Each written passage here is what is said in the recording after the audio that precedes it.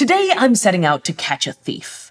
I just don't know who exactly. Allow me to set the scene of the crime. I was at work innocently YouTubing away when I went to the break room and there I saw it. An empty space where my personal bag of ketchup chips, clearly labeled with my name, should have been. The most likely culprit is Melissa, the only other person I've seen at work today, and I'm prepared to catch her red-handed.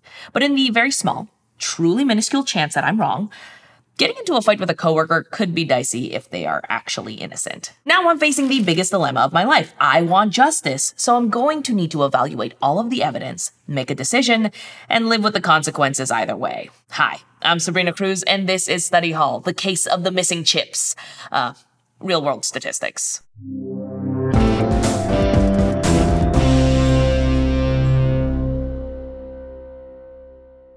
Statistical investigations assume you're innocent until proven guilty. Unfortunately for me and my quest to catch this chip thief red-handed, that means I first have to assume that Melissa is not the crook until I have enough evidence to refute that assumption. That starting point is our null hypothesis. It's an assumption that nothing special is happening and that nothing is wrong, different, or has changed. Like we've discussed in other episodes, we use statistical investigations to decide if we should reject the null hypothesis. So we're on the hunt for evidence. I'm talking crumbs, suspiciously red chip dust-covered fingers, the satisfied smile of someone who just ate a delicious snack that should have been mine. We can think of this evidence as analogous to the test statistic. That's the numerical value we calculate based on our sample data, and it's used to mount our evidence against the null hypothesis. Here, that's Melissa being innocent of the chip crime. A few crumbs per cubicle is to be expected, but if there are a lot more than I expect to see on Melissa's desk, and they are clearly ketchup chip colored, that seems extra suspicious.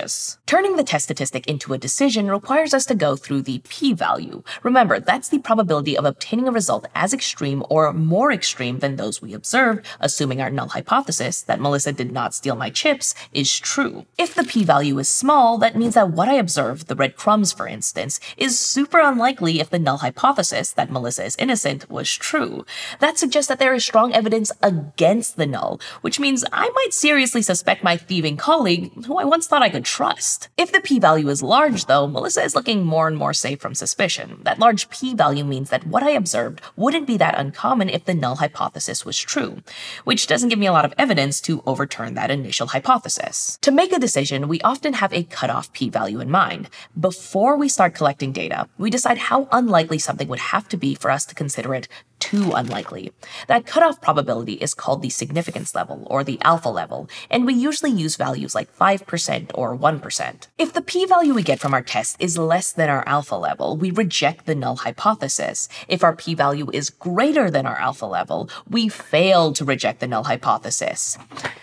We do not prove the null hypothesis, we just fail to reject it. Making a decision and accusing your cubicle neighbor of grand theft snack can feel great, but almost immediately we need to consider the consequences of making the wrong one. Because here's the thing, stats can go wrong. Like, what if we decide that my coworker Melissa is guilty of the ketchup chip caper, meaning that we rejected the null hypothesis, but she wasn't actually the culprit. Rejecting the null hypothesis when it is actually true is called a type 1 error, or a false positive. The consequences of this kind of error can vary a lot. In this case, if I accuse Melissa when she really didn't do it, that could strain our working relationship. In a more formal justice system situation, that would mean that an innocent person is convicted. For another real-life high-stakes example, it could mean that researchers conclude that a new drug is effective, when in reality, it doesn't actually help solve a problem. Take the oral use of phenylephrine, a popular decongestant common in Sudafed and other over-the-counter cough and cold products. In 2023, an expert panel concluded that the current recommended dose of phenylephrine doesn't actually work to relieve congestion. The drug developers made a type 1 error. They rejected their null hypothesis, so they said that phenylephrine was effective, when really, it wasn't. Major yikes. But good news! There are other ways things can go terribly wrong. We could also make the opposite mistake, like failing to recognize the effectiveness of a life-saving treatment because researchers felt a study didn't provide enough evidence. Or, in my case, I might fail to reject the null hypothesis that my coworker Melissa is innocent, but she actually did eat my chips. Failing to reject the null hypothesis when it is actually false is called a type 2 error, or a false negative. In our scenario, the consequence of this kind of error would mean that the true ketchup chip consumer would get away with the crime. And in higher stakes situations, false negatives can suck too. Think about a COVID test right before you see your grandma. Now, unlike ketchup chips, all of these consequences are pretty unappealing, which is why it's nice to know how likely these errors are so we can get them under control. We actually do know what the probability of making a type 1 error is and have some control over it. It's the alpha level. So if we choose alpha as 0.05, we have a 5% chance of rejecting the null hypothesis when it is actually true, which, as a reminder, is a world where Melissa did not steal my chips. If we really don't want to make this kind of error, we can just choose to make our alpha level much smaller. That's like raising our standards, requiring even stronger evidence before overturning the null hypothesis and making it less likely that we wrongly convict someone. And actually, we see this done in practice often. Like in the justice system, someone must be proven guilty beyond a reasonable doubt before we feel comfortable rejecting the null hypothesis that they are innocent. However, there's no free lunch, except for whoever took my ketchup chips. Decreasing the probability of a type 1 error increases the probability of a type 2 error, which is often denoted as beta. The type 2 error depends on a lot more than just the probability of a type 1 error decreasing, so there's no one-size-fits-all formula for computing it. Each scenario is different and specific elements matter for a type 2 error. Now, a lot can go wrong in statistical tests, but a lot can also go right. Power represents the probability of correctly rejecting the null hypothesis if a specific alternative hypothesis is true. And that's a good thing. It means we're capturing a real difference and getting closer to understanding the truth. So if my search for who stole my ketchup chips resulted in me accusing Melissa and she actually is the chip stealer, that would be an event that counts toward the power. We want this kind of scenario to be very likely. Sorry, Melissa. Now, we want power to be high because we want to do the right thing, but power is also related to our probability of making a type 2 error, beta.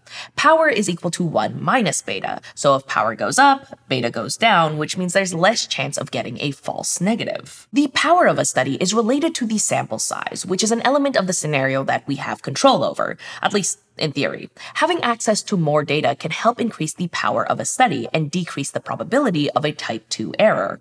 The more information we have in a sample, the more precise our estimates are, and that helps us feel more secure in our decisions. But we can't always increase the sample size. As much as I would love to spend the whole day snooping around the office for evidence to see who owes me a bag of ketchup chips, I have a video to make. And that's the same in lots of scenarios. Data collection is expensive and time-consuming, so we need to balance our desire to get things right while also being realistic about what we can and can't do. We can't eliminate all errors completely, so we're tasked with balancing type 1 and type 2 errors, and depending on the context, we might prefer being wrong in one direction more than the other. Like, after much soul-searching, I've decided I'd rather someone get away with it than accuse someone who didn't. I favored a type 2 error over a type 1 error.